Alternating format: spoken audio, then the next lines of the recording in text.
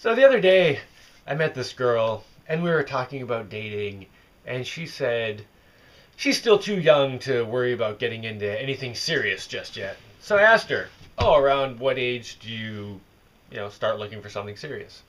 And she kind of got upset with me. And then for the next 5 minutes, she told me what a terrible person I was, that I shouldn't be judging women like this, and telling them that they hit the wall when they're 30 and they can never meet anyone when they're 35. And I kept trying to explain that I was asking a question, I wasn't making a statement. So at some point it was clear the conversation was not going anywhere else, so I just said, "I'm sorry to have offended you, I gotta go." So this all this animosity, this anger, this conflict just kind of came out of nothing because she was responding to something that I didn't say. And this is something I see happening a lot, like constantly. And in my lifetime, I've seen it get harder and harder to avoid arguments with people. So let me give you a super common example. One person will say, "Everybody deserves respect." And the other person says, "Respect needs to be earned, not given." And then they get in an argument over who's right. No! So who's right? The problem is both people are right. Or maybe that's not a problem. Maybe that's not a problem. The problem is the people are fighting over something where they probably agree, because they're talking about two different things.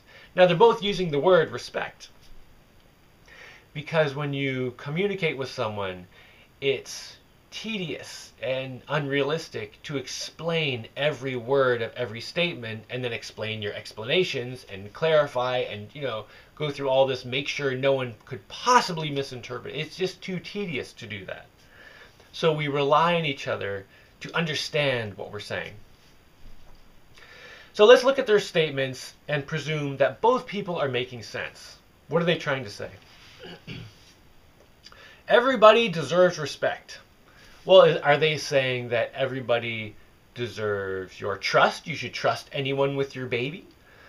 If someone drives up in a car and says, "Hey, I'm a total stranger, get in my car, let's go somewhere," should you give them the respect of trusting them and getting them? No, that's not what they're talking about. They're talking about basic human respect. You shouldn't go around treating people like slaves. You shouldn't shove dog poo in people's faces. You shouldn't kick them down the stairs. Basic human respect. You should give people a little bit of kindness, a bit of patience, give them a little bit of benefit of doubt, give people basic human respect. I think people can generally agree on that. Okay, now what's the other person saying? Respect needs to be earned, not given. Well, do you need to earn the right to not have poo shoved in your face? No, that doesn't really make sense. That's not the kind of respect they're talking about. They're talking about a level of respect that requires trust. So, a stranger comes up to your child and says, "Hey, get in my car, let's go somewhere." No, you're not going to trust them with that. You would trust someone that who's earned that trust. A trusted friend. Yeah, you can get in their car. This is a trusted friend. No problem. You can give them that level of respect because they've earned it. Right? So both people are making perfect sense. And there's no reason for them to be in this argument. Because when they're talking about respect, the one person's saying everybody deserves basic human respect. And the other person is saying you have to earn trust. Trust isn't just given. But because they're using the same word, it's easy to misinterpret. So let's presume that both people are being insane idiots.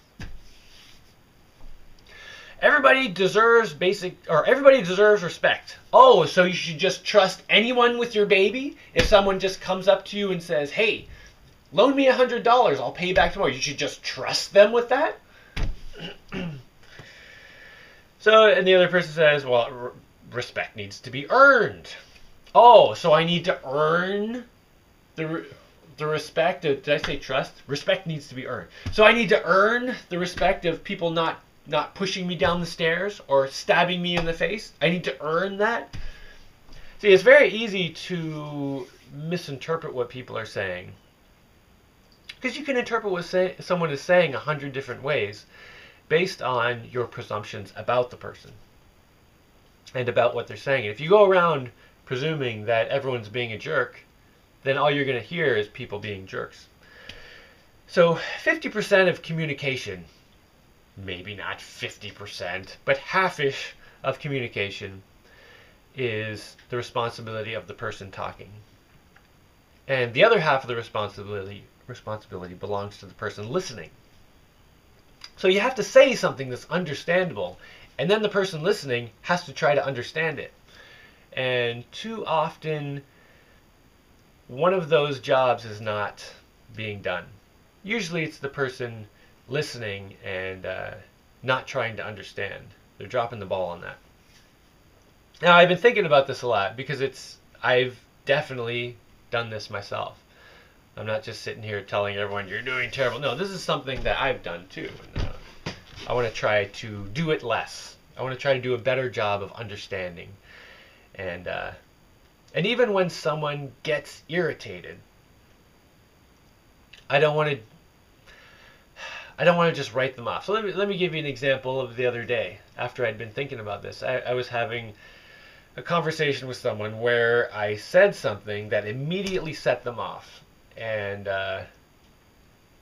2 weeks ago I would have been like, forget it. But I was like, no, let me try to explain in a way that this person is going to hear and they're going to understand. And I did, and it turns out we actually agreed on the thing that we were about to get in an argument over. And then we had an interesting conversation. And that was very encouraging. Now, with the first example with this girl who was upset with me for asking a question, I don't know that anything I could have said would have gotten through to her, would have made her listen. However, I do know that even though I was standing there saying the words, explaining to her that I was asking a question, not making a statement, I'd already presumed in my head that she wasn't going to listen.